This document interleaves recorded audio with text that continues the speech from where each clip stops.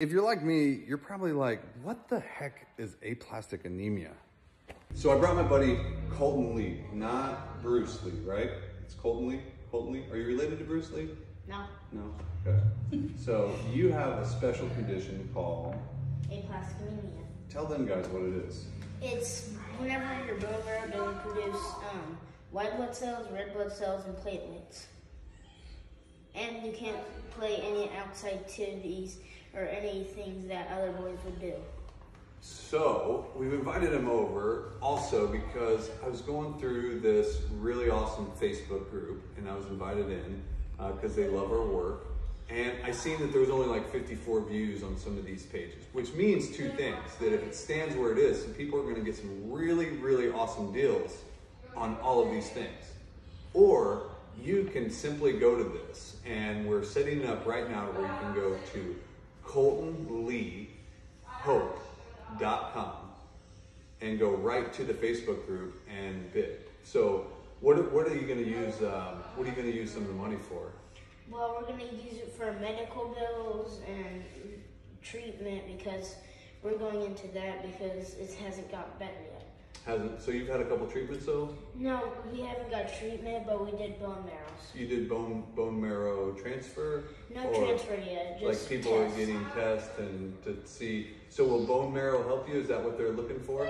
Yeah, next time we go there, we're going to talk about treatment and they're going to like put a drill. It's kind of like the needle, but except it's longer so it can actually reach my bone marrow. Cool, cool. So what are some of the things that you can do, you can't do? Well, I can't play kickball, basketball, or like football, which I like to play football sometimes. Yeah. Or baseball. Yeah, because it would bruise you. Well, if it hits me, and if it might do internal bleeding, like where it's bleeding inside, and it might bleed out. You could bleed out easily from just a little wound. Okay, that's what it means. Yeah. Cool, cool, cool. Well, hopefully, what would you like to see everybody share? What do you want to see? Like, how many likes or shares are you hoping? Maybe like 50,000. 50,000. Wow, that's a big goal. That's a big goal. So I just want to thank you so much for coming over and meeting me and the cool stuff. He's a huge Green Bay Packers fan as well, Go right? Pack Go Pack Go. And so you're going to see some stuff pop up underneath this benefit. Now, because of COVID-19 and the restrictions and the government, and especially in Illinois, this is going to be all online. And so you're going to get a bid right here on the Facebook thing by putting your comment underneath each item. And they are allocated by lot numbers and it's all very well ran.